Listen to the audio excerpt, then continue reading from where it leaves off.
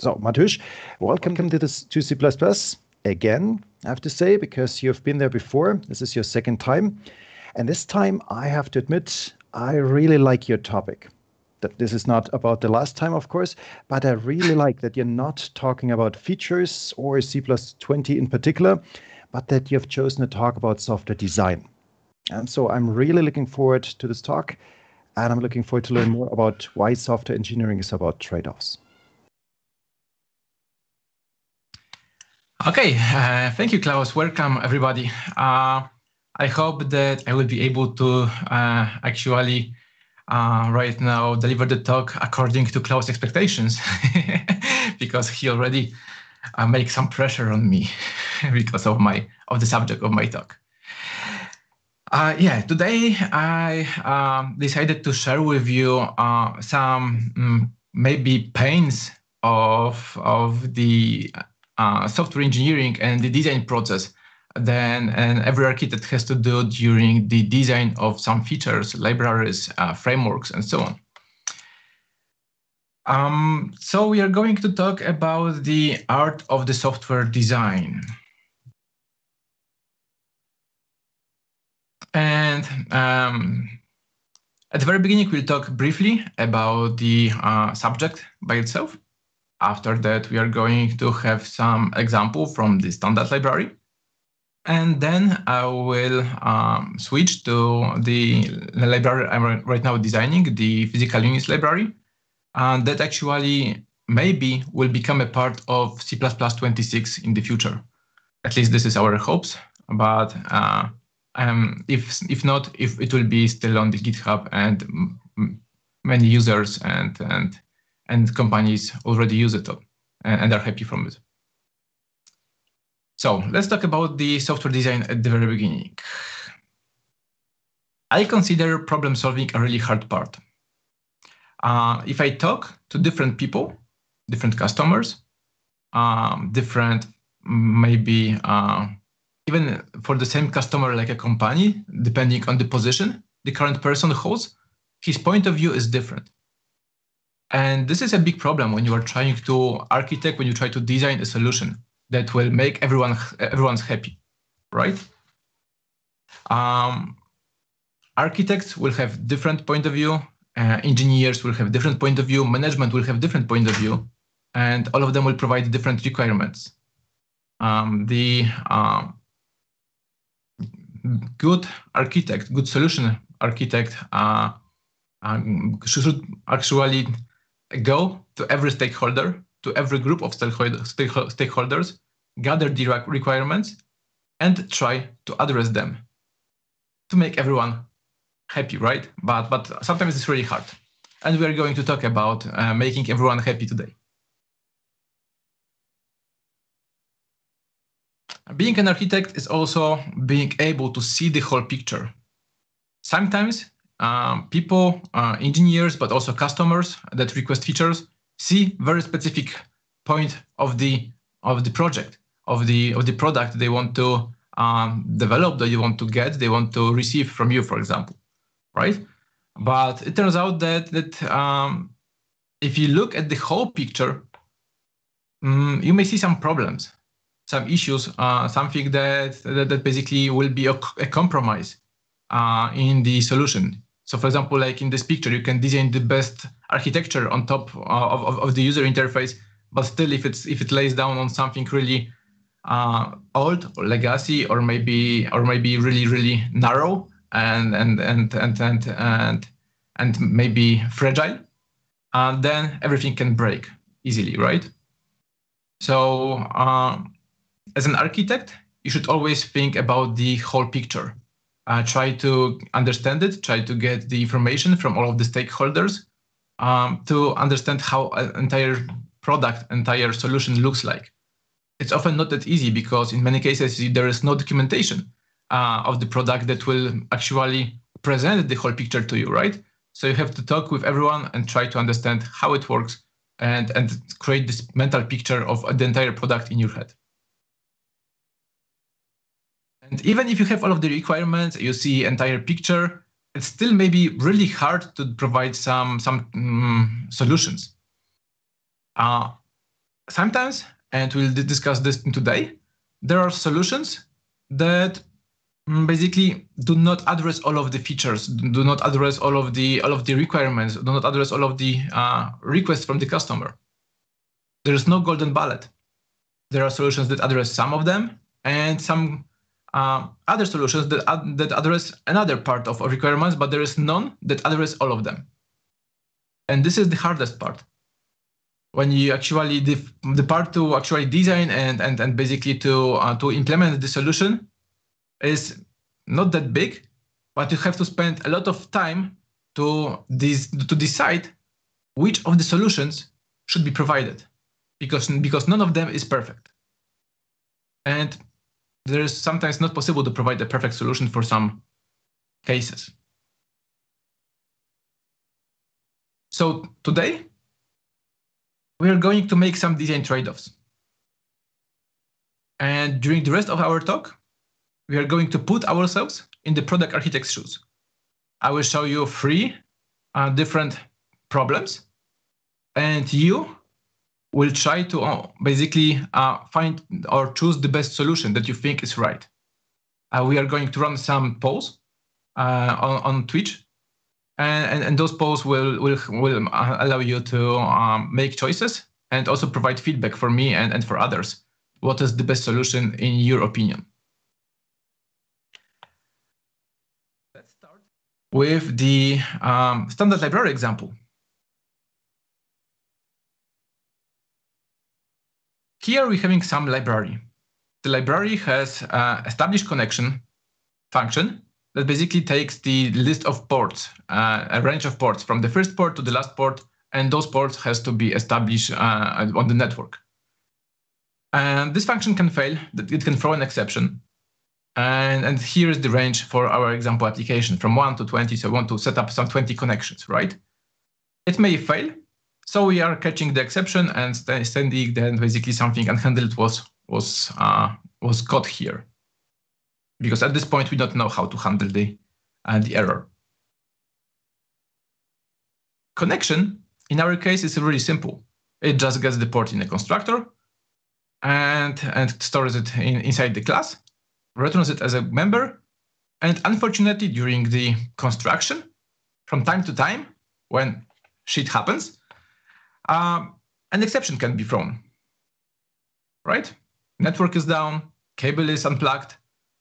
I don't know, the bandwidth is taken, and so on. Database is broken, and a solution that basically may happen in the real world. We are going to have a vector of those connections, and let's see how our established connections function may look like. Let's assume that we want to try 10 times to set up all of the connections. So while connections are empty, or the last connection is different from the last provided by the user, we are going to try to set up connections. We are going to do some try to set up them, and if the error happens, we will going to make a retry until the counter is down to 0. So the first part is really easy, right? We are doing a loop, and we are adding current connection. First is increased here, so with every connection that succeeds, we are starting from the next port to be open and connected. If the error happens, we are decrementing retry number. If it's bigger than 0, then we are basically logging out that we had some error happened, and we are retrying. Otherwise, we are saying that the counter is down to 0, and we failed to set up all of the connections, and we are rethrowing the exception to the outer scope. And with this implementation, add connection is really simple. This is the entire implementation. Connections and placeback port. This is possible because the standard library provides us so-called strong exception safety guarantee. And we don't have to care what happens with our database of connections when the exception is being thrown. So here comes the question. How often do you analyze exception safety of your code? When was the last time you reviewed the exception safety of your algorithm? How often do you analyze exception safety of your custom written class assignment operator? Or which exception safety the latest library utility you written provides? Did you ask these questions to yourself after writing some code? Let's maybe talk about exception safety guarantees. We have 4 of them. We have no throw or no fail exception guarantee that says that basically the exception cannot happen. These are mostly no except functions, right? If exception even is thrown inside, the rules to terminate will be run, so the exception will never leak outside of this function. On the other hand, on the other side, we have no exception guarantee, which means that basically we don't provide any exception guarantees. If exception happen, everything can happen. Only in this case, the function basically, or the program may become in an invalid state. There may be some resource leaks, some memory corruption, or maybe something really bad can happen. Between those two, we have 2 other exception safety guarantees, strong and basic one. Strong exception safety guarantee means basically that if an exception happens during the invocation of some function, the state of the application is like this function was never called. So basically, if you did some side effects, some changes inside this function already until the exception is being thrown, all of those changes has to be undid, right? Like the undo operation in your editor. It has to Control Z all of the changes you did in this function and return the state to the user like this function was never called. And this is why our previous add connection function was so nice. If the exception is being thrown during creating of a new connection, vector, our database of connections, will be preserved in the state like this function was never called. We don't have to care about cleaning up the database. Basic exception safety guarantee, on the other hand, is the solution where a program still is in a valid state. It's well defined, well documented how the state looks like, but you are forced to do some manual cleanup actions in order to continue execution of the application. From my experience working as a trainer, as a consultant with many customers, even if the programmers theoretically know exception safety guarantees, they often ignore this in the production code. This is why I asked you those 3 questions about exception safety code, right? When was the last time you analyzed what you wrote? What is the exception safety of the part of the program you just provided? Do you ask those questions to you? This is really important. Let's imagine that the standard library didn't provide this exception safety guarantee. That it only provides basic exception safety guarantee, not the strong one. And in such case, our add connection function could look like this one. Right? If there are any connections, you have to check if last employee's operation failed.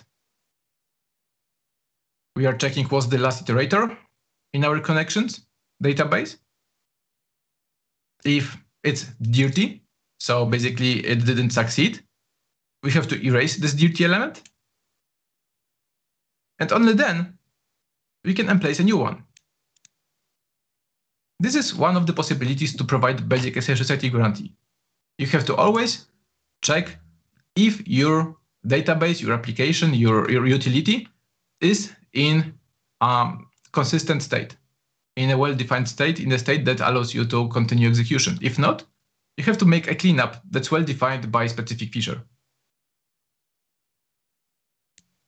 Fortunately, most of the standard library provides strong exception safety guarantee to us, so we don't think about it. We don't have to think about it, at least for the code that touches C++ standard library. But a lot of code that we write actually doesn't provide those guarantees, and we have to think about it. We have to document this for the user, first of all, so the user knows what to do, and the user, on the other hand, has to make those actions while the exception handling is being done. I said most of the standard library because there are some exceptions from this rule. One of them, and I think the most important one that I know, is variant. This is copy-paste from cpppreference.com, and variant in standard library has so-called valueless by exception state. It means that basically variant is a union of alternatives, right? And it's never empty. It cannot be empty by itself. Empty is an invalid state, but sometimes it can get into this valueless by exception state, which is exceptional. It is only possible to get to it when exception happens. So how can it happen? Let's imagine that you have a class A and class B as alternatives of a variant. The variant by default is constructed with the first alternative, so let's say with A, right? And then you want to switch the variant to B. When you're switching variant to B, first of all, you have to destruct A, right, to make a space for B. So you no longer have A. Next, you're trying to construct B. And during construction of B, an exception will happen. You end up in the, let's say, undefined state, right? You cannot return A to the user because it's already destructed. You cannot return a variant with B because the construction failed. And you end up in this valueless by exception state. This is basic exception safety guarantee. You end up with something that's basically in a defined state, but the state requires some cleanup. This variant is not ready to use in a production code in the rest of the application. Let's see some example. Let's assume that our database, our connection engine has some sockets. It may have a basic socket and maybe some fast socket. Maybe something, for example, that, for example, bypasses kernel mode in Linux to provide lower latency for HFT, for example, market. It has default constructor, it has copy constructor. And it turns out that sometimes in copy constructor, an exception is being thrown. And you have socket. Socket is a variant of basic socket and fast socket.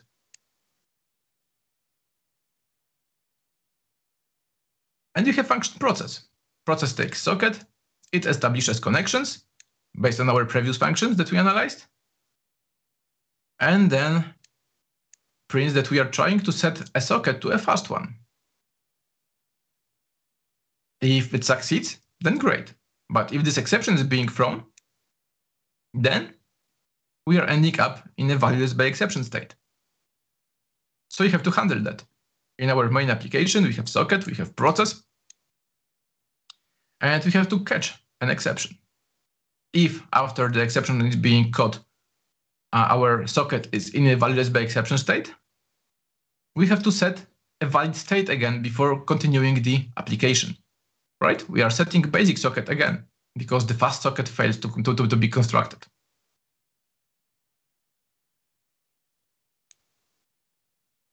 And this is a compromise. This is a design compromise of a stud variant in the standard library.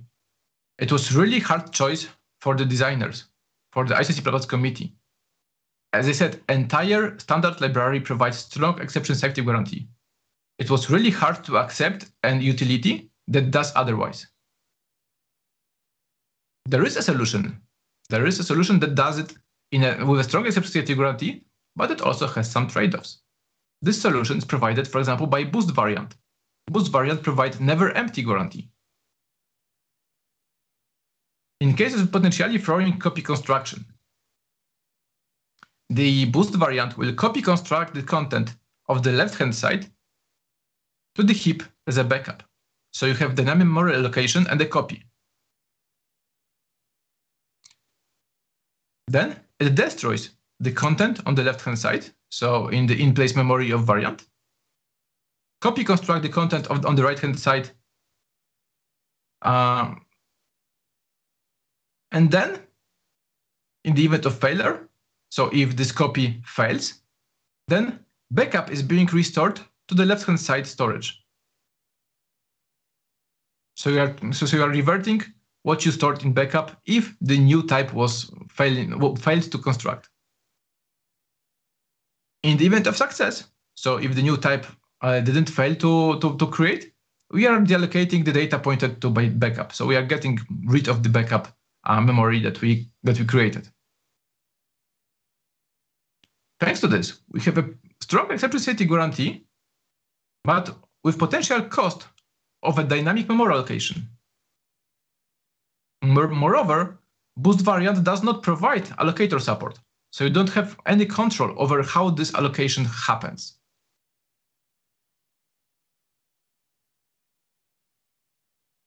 And now, it is time to make a choice for you. How would you choose? Which of those solutions would you choose for the standard library? Are we going to go with the stud variant that we have right now in the standard library that provides only basic exception safety guarantee? So there is possibility of invalid state that you have to check after exception is being caught.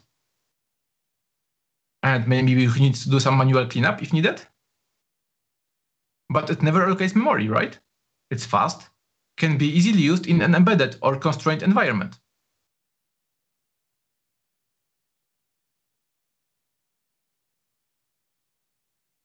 Or maybe you'd prefer to go with boost variant. It gives a strong exception safety guarantee. There are no invalid states, no need for manual cleanup, but it allocates memory. So it's slow, it may fail. There's no allocator support, so you have no control how it's being allocated. And some projects will never use it. Embedded, safety critical, hard real time, where basically the memory allocation is not allowed. How would you choose? Which one is a better choice? Which one is a better compromise? Because as you see, there is no golden bullet here. I'm looking into the results of the poll. Maybe I will give you like 30 seconds more because I know that there is a delay on the internet between my video recording and the time you can actually hear it. So maybe let's wait a bit more and let's see. For now, I see that most of the people prefer the standard solution. It's 80% for the standard solution, 20% for boost variant. So people prefer to have only basic exception safety guarantee, but not have the memory allocation cost. This is interesting, but it also is encouraging. It means that the standard committee make a right choice.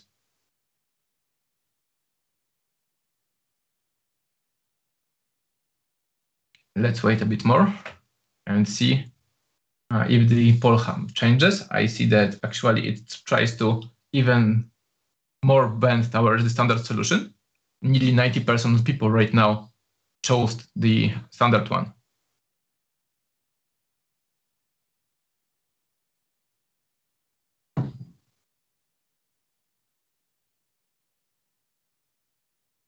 Okay, I don't see much more votes coming in, so maybe let's close this poll and continue then.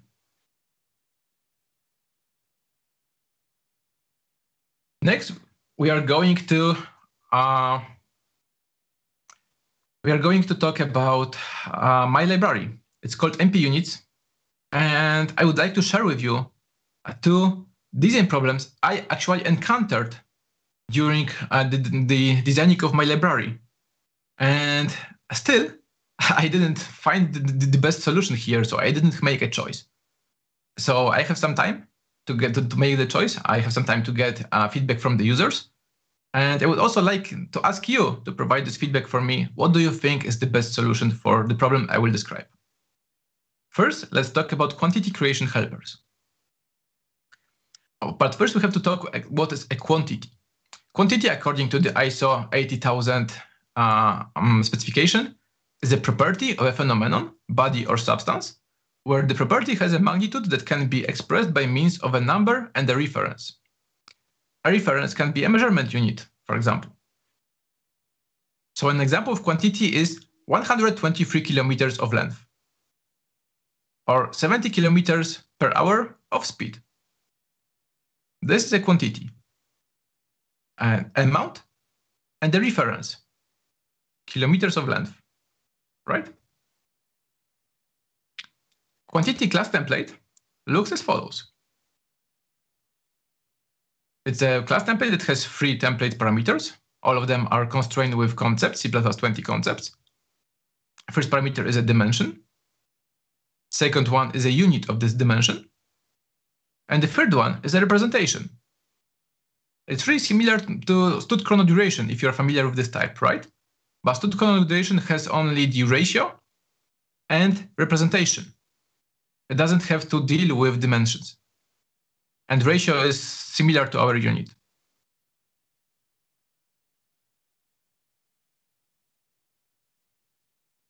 If you want to instantiate this class template to have a quantity in your code, you have to write this long type in your code.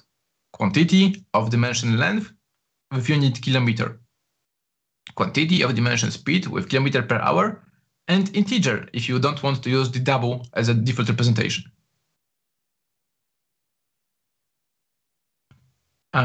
Even though it's really nice and really powerful, it's quite verbose to type, and I don't think that people will like to type so much. That's why, together with the library, I would like to provide some helpers to improve the user experience during the creation of those quantities. And we are going to analyze 3 different ways of providing helpers. Actually, 4 of them, 4 solutions. First of them is pretty simple.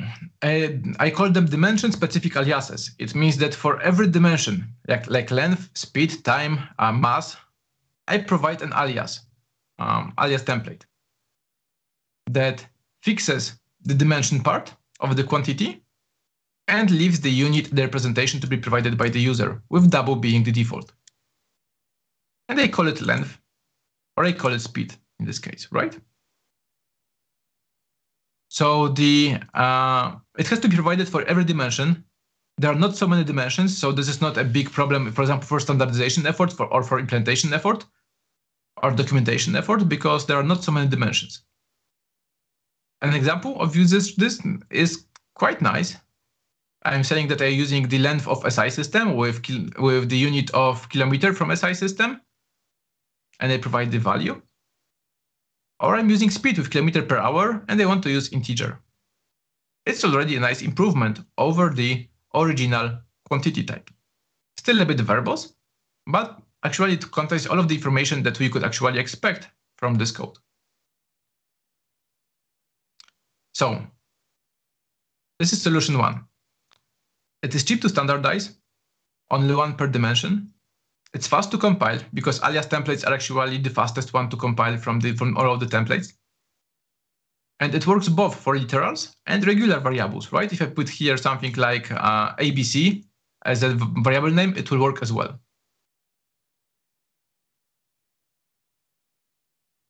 Cons? It's still quite verbose to type. For example, the namespace has to be repeated for a unit, right? SI length, SI kilometer. Because kilometer and length are defined in the same namespace, and they have to be repeated. Actually, I already included here 2 namespaces with using declaration. I already provided here the units, : ISQ, which means International Standard of Quantities. So 2 namespaces are already taken out from the string, because otherwise it will be units, ISQ, SI, units, ISQ, SI, which gets a bit verbose. Another problem for someone may be that class temporary argument deduction that was introduced in C++20 for alias templates will not work in this case. So I have to provide this representation by hand. It cannot be deduced from the initializer.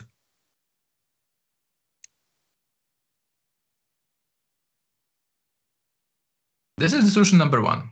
Let's see the solution number 2.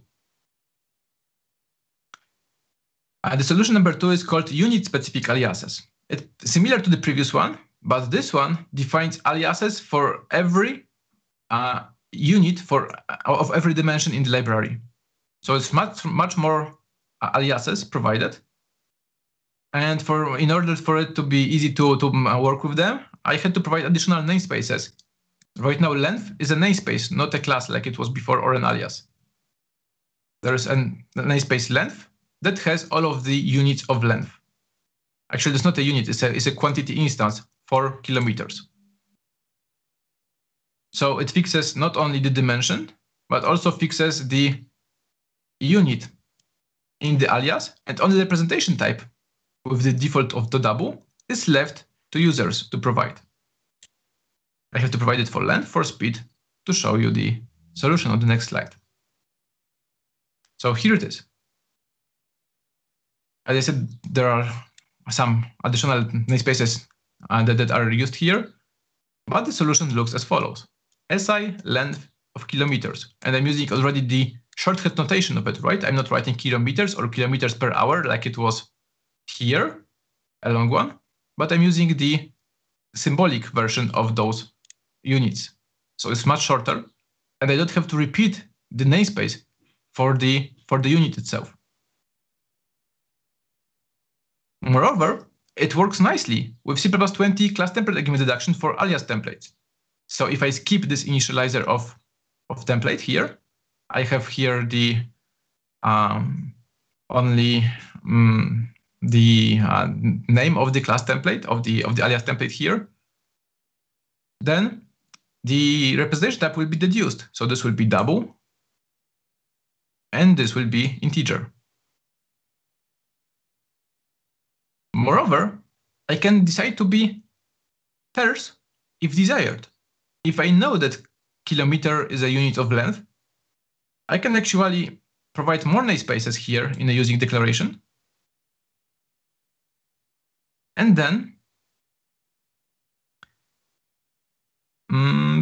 use only the namespace, the unit name here.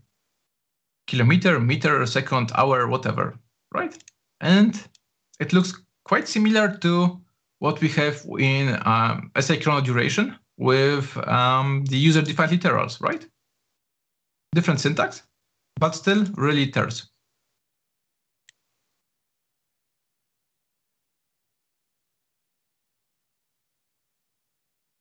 So the good part of this solution, it's fast to compile because those are alias templates. They work both for literal and regular variables because still I can provide ABC here instead of 70 and it will work fine. User can choose to either use a long or terse version. Depends on your context. You can use either this one or this one. However, it's quite expensive to standardize, right? Every unit of every dimension has to have this definition provided. And we are going to solution number 3. It's called quantity references. Quantity references are global variables defined in specific namespaces. This is another type called reference, and it stores information that is a reference of dimension length and kilometer, and it's called km. This is an object called km, right? Global object like here or here. And then I'm putting all of those references to the references namespace if someone would like to include everything at once. Why I actually have to spread it to those references is because of problems with shadowing. There are a lot of units in, for example, SI system. Many of them have like 1 or 2 letter symbols, H, T, N, and so on. And it happens that those objects shadow variables that you use in your code. Sometimes. That's why sometimes you can selectively say, I just want time references, not everything from the SI system. And this is how you use them.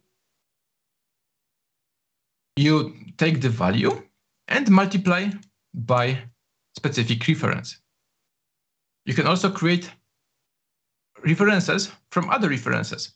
You can say kilometers divided by hour, provide you kilometer per hour reference, and then it's being multiplied with the value here.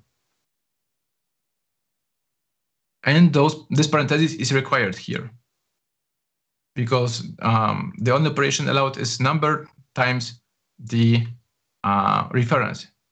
You cannot multiply quantity with reference because it will be even harder to work with. However, what is really nice here is that you can easily define your custom references for your own types. For example, I can specify that this is that, and I just created a global variable for kilometer per hour. And now I can just type this one instead of this one. And I don't need to provide any other logic here. I don't have to instantiate any class templates. I don't have to deal with the library features. I just do arithmetic operation, store the result, and use it. It's really convenient.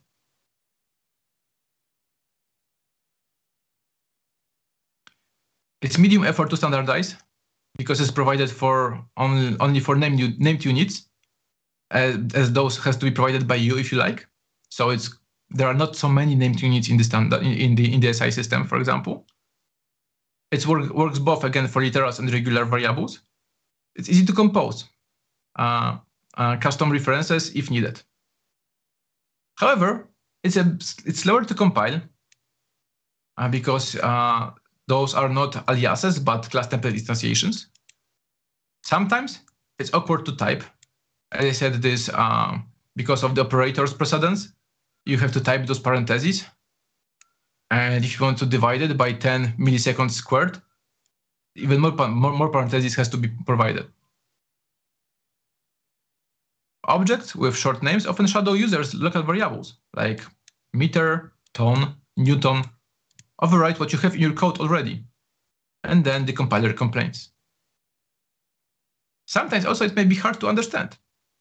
For example, I have average speed with two arguments, d and t, for distance and time, and I multiply it by meter and second. Right? It tends to be pretty cryptic.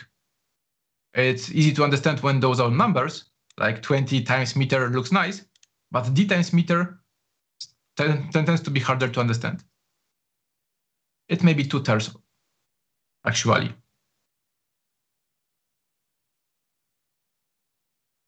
And the last one that you should be familiar with, because this is a solution from stud-chrono-duration. We have user-defined literals. User-defined literals that are provided for every quantity of every unit with two different versions, for integral values and for floating point values.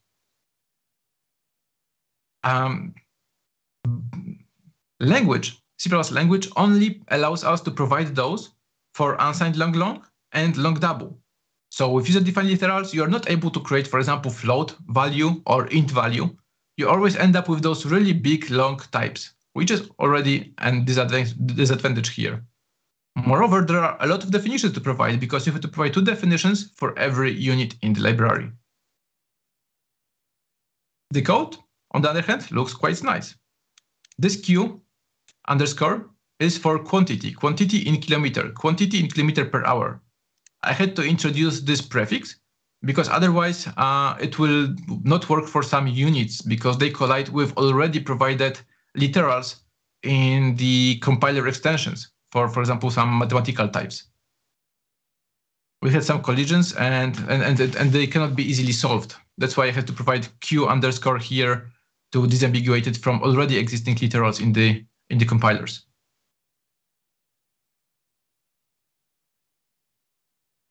Pros. This is what we know and already use, right? They are terse and easy to understand. However, they are the slowest to compile because there are so many definitions out there. The most expensive to standardize because there are so many definitions out there. And it works only for literals, not for common variables, right? I cannot specify ABC Q kilometer here.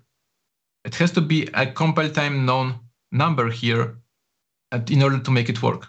So I cannot use variables, and compile time numbers actually are, from my experience, are used only for 2 different stuff.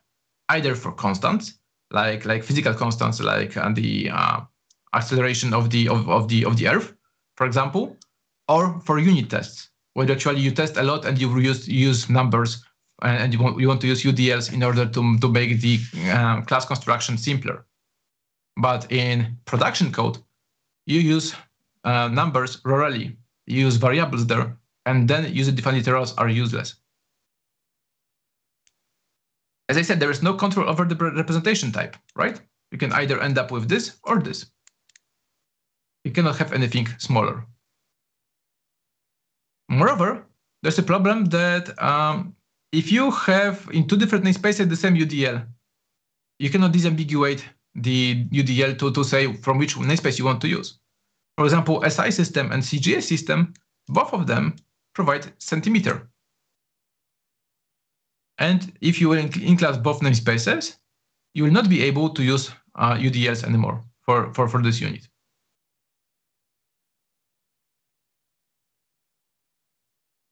Of course, I could try to standardize everything, right? Because already all of them are implemented in the library. I could try to go to committee and say, let's get it all, because there is a useful stuff in every solution here.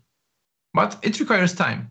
It requires time to discuss in the working group. It requires time to prepare the ISO specification. It requires time to implement. It also requires time for you to learn it, right? And it also makes it harder to basically to maintain, to analyze, to work with, because there are so many ways to do the same. That's why we have to choose something.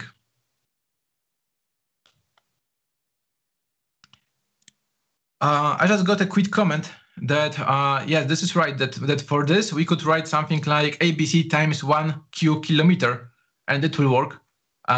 This is a solution here. If you would like to use the variables with those UDLs. And yeah, this may be a workaround, but it's not a native solution. But really, really good comment. Thank you.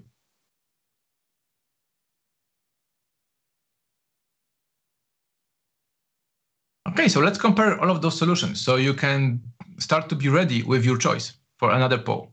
This is solution one.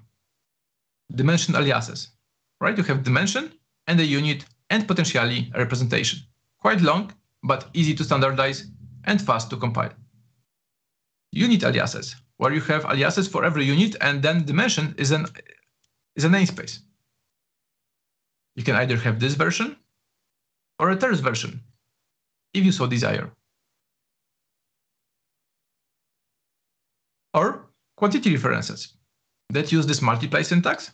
They can easily be used to create a temporary or your custom references.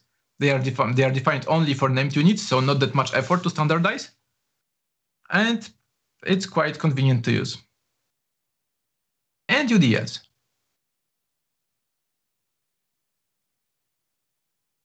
And now it's your choice. I have the list of all of the benefits here and issues.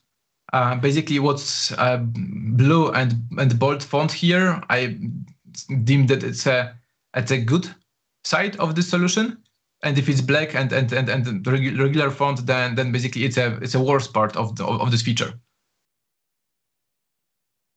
Even though it seems that unit aliases has the most of the blue parts, it still have 3 black parts, and that's not that obvious choice to me. That this is the best solution. So this is up to you right now. Please try to find the best solution.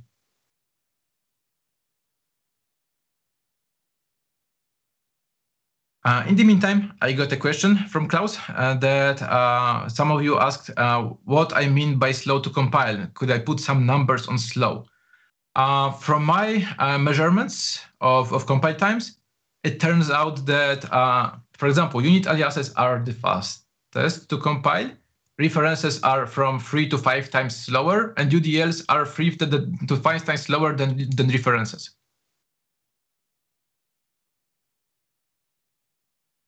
I didn't measure the dimension aliases by myself, but it should be the fastest one. Basically, I use dimension aliases to implement the rest of them right now. So that's why I never disabled them in my code. But the library is designed in such a way that you can selectively disable 2, 3, or 4 depending on your choice. You can also disable all of them if you want to have the fastest compile times and not use those features. By default, all of them are enabled, but you can opt out from them if you require. And compare, for example, compile times. Okay, let's look into the current situation on our poll. It seems that right now the winner is quantity references. We have 47% of people stating that this is the best solution. So this multiply syntax version has the most fans right now. Yeah, I really like it. Actually, all of the documentation on our website is written in terms of this solution because we find it really attractive. The second one that I see here is unit aliases. Right now it has around 25% of votes. And yeah, this is a good solution as well. As I said, this has the most of the blue text here. And the least liked one are UDLs, the one that we have in Chrono. And I tend to agree with this, and it seems that maybe what we have in Chrono is not the best solution. And maybe we should think about adding some new stuff to Chrono when this library will be part of standard in order to be consistent with this library and to provide better solutions to users. And dimension aliases are pretty on par with UDLs. There's a question if there is a path from one choice to another.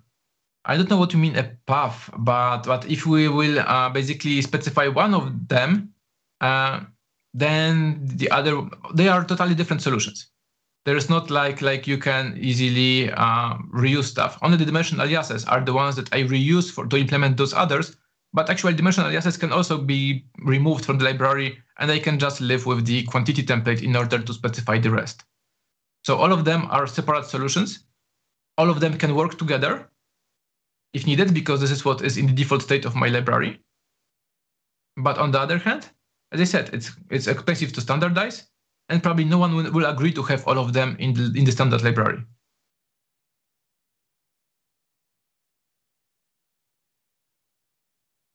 And there is another interesting comment that we could, for example, implement the solution number 1 in C++26, and then follow up with 3 in C++29. It is possible. Actually, I don't expect that entire library will happen in C++26. I expect that I will have to write like 10 different papers for this only one library, just spreading it to smaller parts and trying to push or move all of those parts separately through the IC committee. I expect some of them to be more popular, some of them to be less popular and controversial. So probably some of those will either be declined by the committee, or some of them basically will have to wait and get more mature and wait for the next revision of the standard.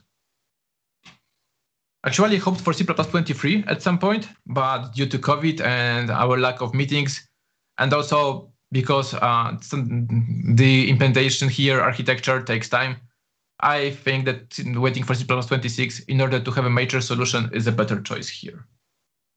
Okay, so it seems we have a winner. It's quantity references, number 3. Thank you very much for your input.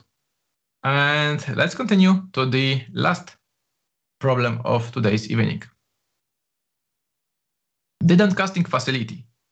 I don't know if you attended my talks on different conferences or watched them on YouTube, but I spoke about this facility quite a lot because it's quite impressive.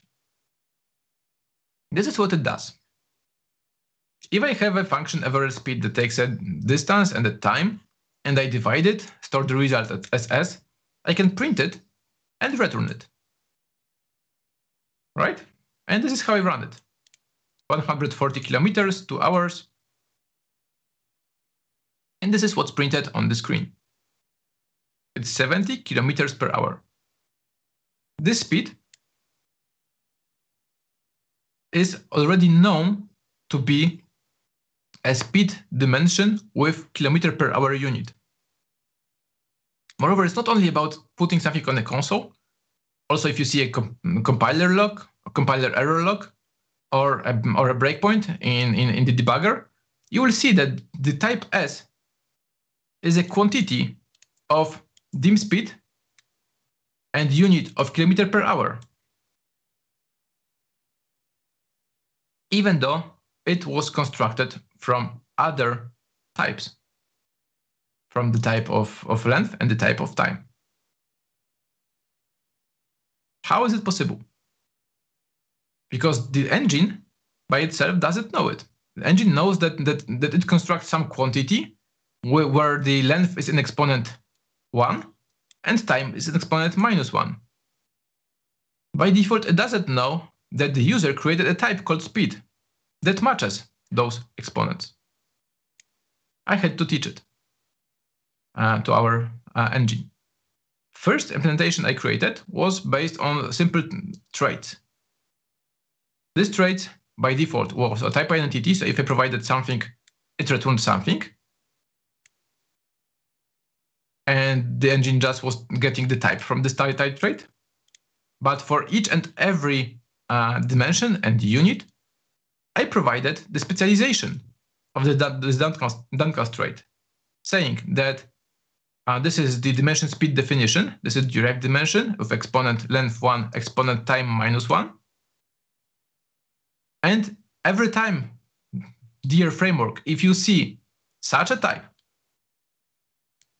please return such type to the user, right? This is mapping of types from this to this. And the same for area, the same for every other derived dimension. It was really tedious, really verbose to basically to implement. Also would be really verbose to specify and standardize, because for every definition you have to provide specialization of a trait.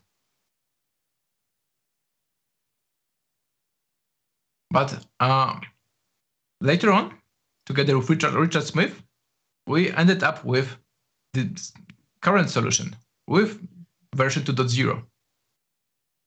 This is how it's done right now in the compiler, in the library. We have derived dimension of dim length and dim time, and we inherit dim speed from this type. This is how it's defined, right? This is here, is inherited from this type.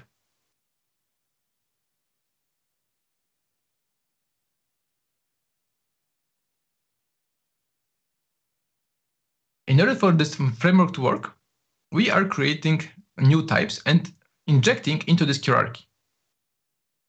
We are creating something called downcast base for this type, and downcast child that takes this type and the type that this type and the type that basically must be provided as a result. Right?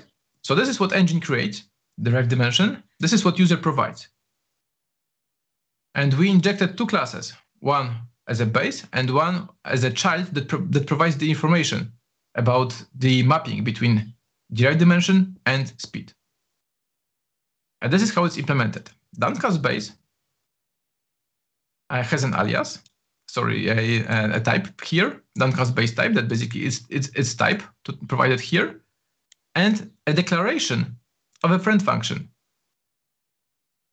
downcast guide for this base class.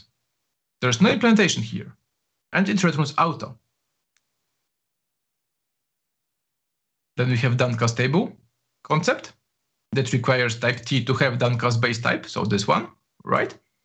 And we expect that our type T is derived from the downcast base of T downcast base type.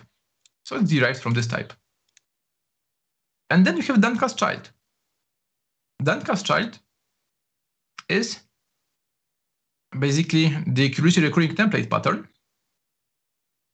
It gets the type here, and then it's not curiously recurring template pattern, not in this case. It is, but somewhere in the library, but not on the slide. It takes the type T and inherits from type T, right? So this is the second parameter here, this derived dimension. It inherits from derived dimension, and this is the type provided here. This is the CRTP target.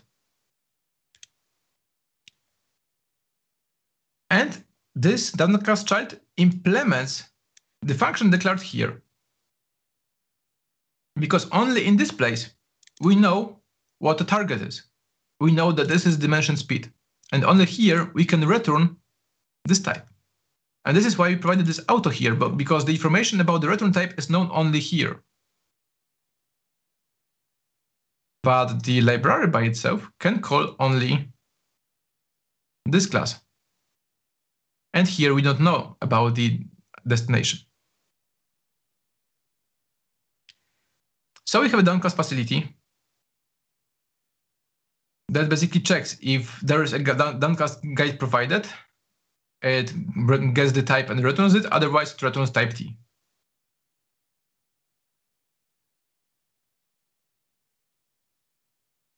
And everything works great, but there should be some problem, right? Because we said there is no golden bullets in our slides today.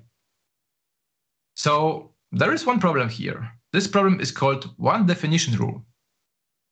One definition rule is the rule of the language. It's defined for two different scopes for translation unit, saying that only one definition of any variable, function, class type, enumeration, concept, or template is allowed in any one translation unit. So this is simple. In one translation unit, there can be only one definition. And this is actually why we provide those header guards, right? For all of our headers. So if header is included more than once in the translation unit, the other inclusions are disabled. So there is no repeating of definitions in the same translation unit, because otherwise the code would not compile. And there is another scope for one definition rule called program. And this is pretty similar. One and only one definition of every non-inline function or variable is required to appear in the entire program. If the function or variable is inline, it has to be provided in every translation unit that basically use it. And something similar to classes. One and only one definition of class is required to appear in any translation unit that basically uses it. But it wouldn't be C++ if there was no exceptions from the rule, right? There's a C++. So there is a but. But there can be more than one definition in a program, as long as each definition appears in different translation unit, because in the same translation unit, we already stated that there cannot be any repeat of a definition, right? And each definition consists of the same sequence of tokens. Notice that it has to be even the same sequence of tokens, not equivalent implementation. And there are some additional rules, but they are not that important here. If all of these requirements are satisfied, even if there is a duplicated definition, the program behaves as if there is only one of the definitions in the entire program. Otherwise, the behavior is undefined. So let's see how this problem affects our downcasting utility. Let's have a header called average speed. It has average speed, it has length, it takes time, it returns speed. It calculates speed, dividing distance by time, prints speed, and returns the speed. And now we have translation unit 1, some function 1, that includes average speed, includes the speed definition in the library, and calls this function. The result on the console will be 70 km/h, as we've seen already, right? But now there is another file that also calls average speed with exactly the same arguments, but didn't include speed definition. So the library doesn't know how to map this derived dimension type to dimension speed, because there is no definition provided, right? So we end up with something like this. And it is not only about the output on the console, also types that are deduced here are different. And the type returned from here to here is different. And this is one definition rule violation. Of course, there's nothing new in the C++ language, right? There are a lot of customization points that behave the same. For example, let's have header AB that defines structure A, structure B. Structure A have some value, B have value and a pointer to A, and you have some streaming operator in order to print it. And you have file 1 that in class this header defines swap on Bs. But it defines swap on Bs that it only swaps this value, not A. We create A's, we create B's, we do ranges swap to swap them, and then print it. And the result is that first elements were swapped as expected, second elements were not swapped as expected. But then we have second translation unit that doesn't provide the swap definition and does exactly the same. Calls ranges swap with the same arguments, get different result. Because customization point is not visible for swap in this translation unit. This is something that we always had in the language. So maybe it's not that bad. But for sure, it is not great.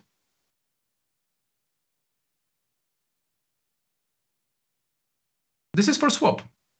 Swap is one of the customization points, but there are many others, and most of them actually will not compile if the customization point is not provided. For example, let's get rid of the streaming operator, right?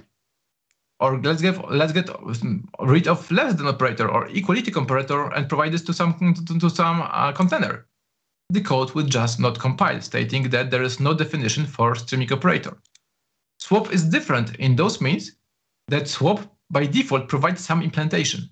So it compiles for every type. Comparison with less than, equals, or streaming operator will not have the default implementation for your type. That's why the compiler will refuse to compile the code. So you will find the error and you will be able to fix it.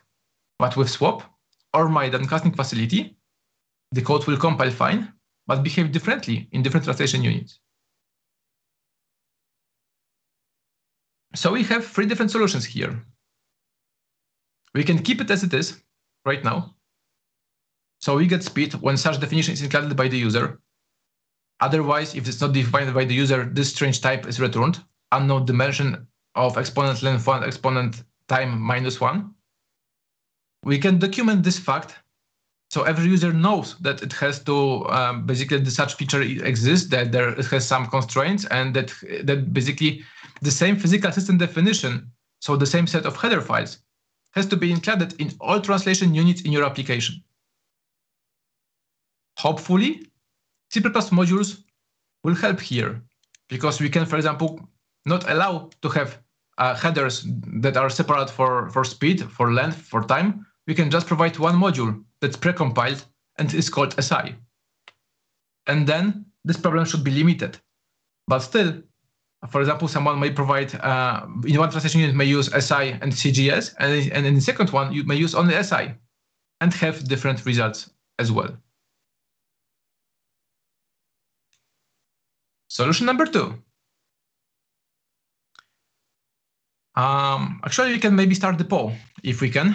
Then already some people can start voting, as we have descriptions here. And solution number 2 is to provide compile time error when basically calculation results with a dimension that is undefined. Right? The same as lacking streaming operator, lacking less than, lacking equality comparator. So it means that I will not have support for unknown dimension. It will not be provided. If it's not known, it will be a compile time error every time. So everything will have to be predefined, even if it is just some partial result of some arithmetic calculation that in the end will result in a known dimension unit. For example, I have velocity here, 160 kilometers per hour. I have some sync rate in meters per second. I can calculate some square root of this one and add it. This won't compile because this will end up with some unknown dimension. It will be unit like kilometer squared, meter squared, and even stranger one for the acceleration. Sorry, this is not acceleration, but for this will be meter squared, second squared. Right? So this will not compile. And even this will not compile if it's done in the same line, because this again will end up in undefined unit.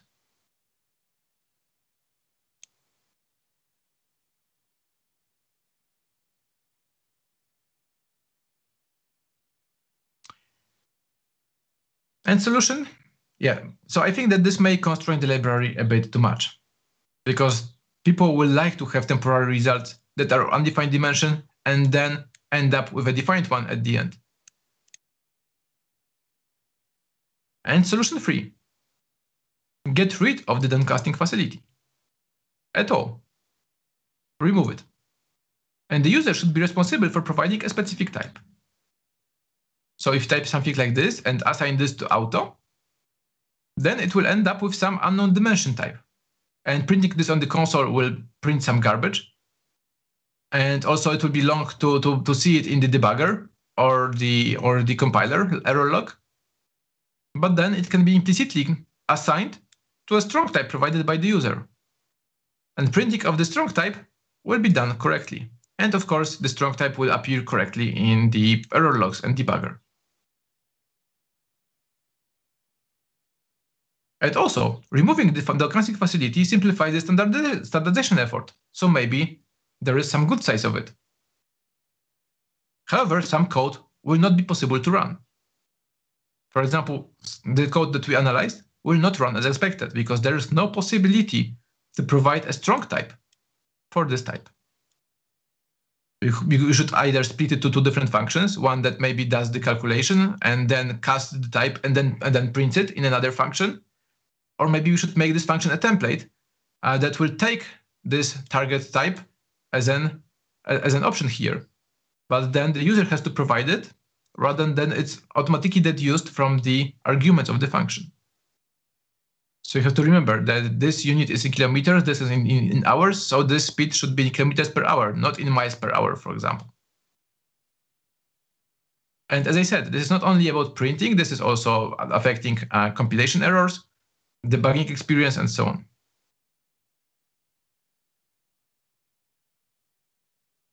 So we have a poll. We have 3 options. Keep it as it is, number 1. Number 2, compile time error when resulting dimensions or unit is undefined. Or 3, get rid of the downcasting facility at all. In the meantime, I have some questions here. Can we have the module-based solution without modules by basically putting the entire SI library in a single header? Yes, there is a header like this one. It aggregates all of other headers, but it takes a minute to compile right now. If you're including this in every translation unit, it takes a lot of time. I thought that maybe precompiled headers will help here, but they didn't, at least for me. Modules should be better because modules should compile once and then reuse, right? All of those instantiations, all of those quantity helpers take time to process during compile times.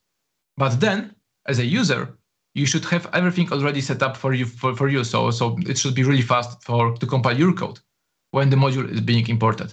So this library was created from scratch with modules in mind.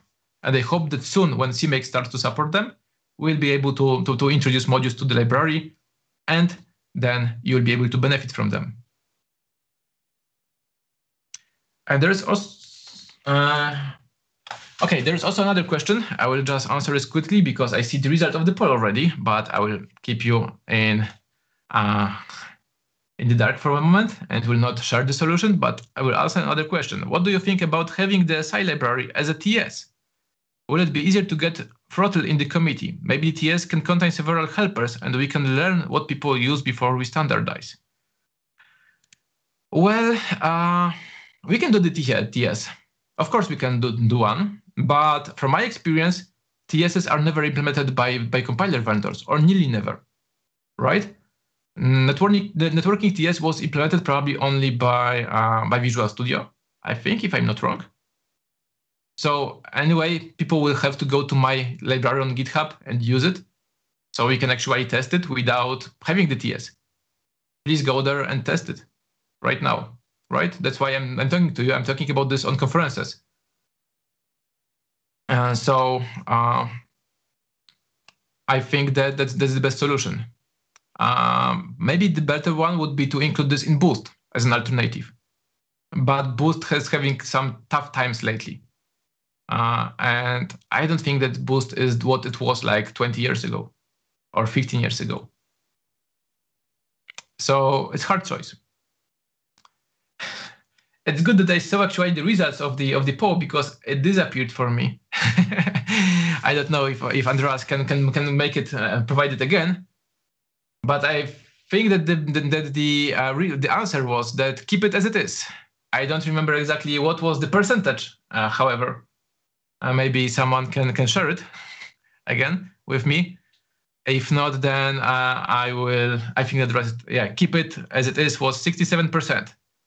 So people like the casting facility. They want to experiment with it, and they are not afraid of one definition rule violation. Get rid was 33%, and compile time error didn't have any people that like it. So yes, 2 times more people want to have dynamic than cost facility, but also 1/3 has some opposition to it. So consider now me going to the standard committee room and trying to convince everyone that this is the best solution. It will be quite hard. So that's it what I had today to share with you. As you can see, designing is hard. Different customers have various expectations, experience, constraints on what they want to achieve. Often, there is no golden bullet to the solution, to the problem. There is a need to choose from several, but suboptimal solutions. C+ standardization takes time and resources. So that's why early adopters and feedback are always welcome to my library and to other libraries. Please go and try and use linear algebra. Please try and go and use physical units library. Please try and use any other library that's meant to be standardized soon in the committee. Provide feedback to the authors. So the solution we will get in the future is the best we can get.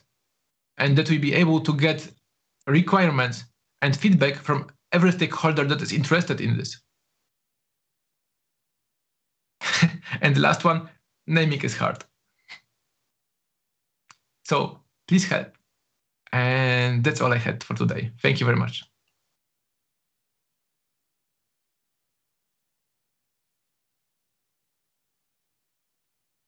All right. Thanks a lot for the great talk. So I think we don't have any outstanding questions. So if you do have questions, please post them in the chat so that Mateusz can answer them right now. But of course, this was a thanks. But if you do have questions that you would like to discuss with Mateusz personally, then you are now cordially invited to our after talk chat. So allow me to directly post the link to our Zoom meeting. That now should allow you to go to Zoom directly, and then we can discuss all kinds of things. Things about this library, things about design decisions in total, but you can also just chat about C++. All right. So I don't see any other questions. So thanks again, Mateusz. This was great. And I definitely hope that you have enough time for the after talk chat. Yeah, I will go to the chat after the talk, and I hope that I was able to stand up to your expectations with the talk. Oh yeah, definitely. Okay, thank you. So then I hope that I see as many of you as possible in the after talk chat. Else, have a great evening and see you next time.